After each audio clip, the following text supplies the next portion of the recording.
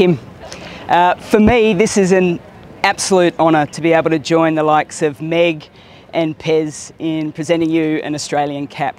For you, I just need you to think 2 out of 3 ain't bad, okay? As a 14-year-old, I was thinking when I was watching you the other day behind the nets, it's been an amazingly unique and tenacious journey. I think for most of us as 14-year-olds, we're at club cricket just faffing about, you know, with sort of fanciful dreams of playing for our country, yet you're already forging that very first journey. And then all of a sudden, over those 9 years, you become vice captain of Ireland and you're on the road to being one of those greats. And then there's a shift. And it was such a brave call to leave Cricket Ireland, to leave Pembroke Cricket Club, who I know are superbly proud of you, to leave your family. And it's fantastic to have Anne-Marie here, former Ireland player herself, Dad Jonathan, who's just taken up smoking again because he's so nervous today. JJ here, I know Rob's at home, and I know Josh is watching too, and yes, I do know Josh is your dog, so don't stress about that. But it's that, I think, that inner drive that made you so successful for Ireland, but it's also that inner drive that got you to a headspace to say that you're going to stretch yourself, you're going to make yourself a little bit uncomfortable, you're going to do something that I think most people would never have thought of dreaming of doing.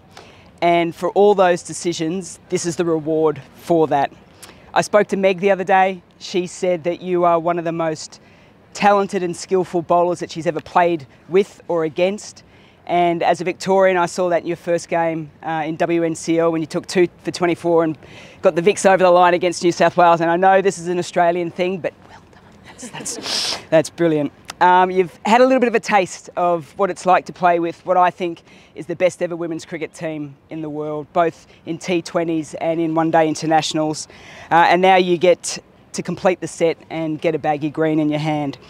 It is one of Australia's most iconic sporting items, and it's iconic because it's not just a cap, it represents some very special people that have worn it before you as well. So on behalf of all those people, welcome. Congratulations, enjoy the buzz that you're going to get when you put this on each and every time you take it back from the umpire, you get out onto the field as well. And know that it's not just this group that are behind you, that it's everyone else back home as well. Finally, out there on the field, lots and lots of wickets, minimal blow-ups, okay?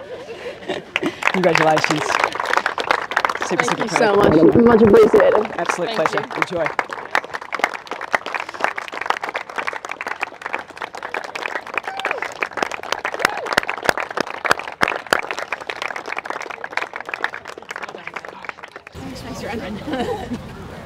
Thank you. Bring it in, big.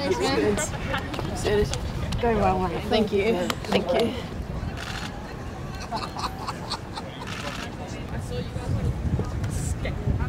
All right, guys.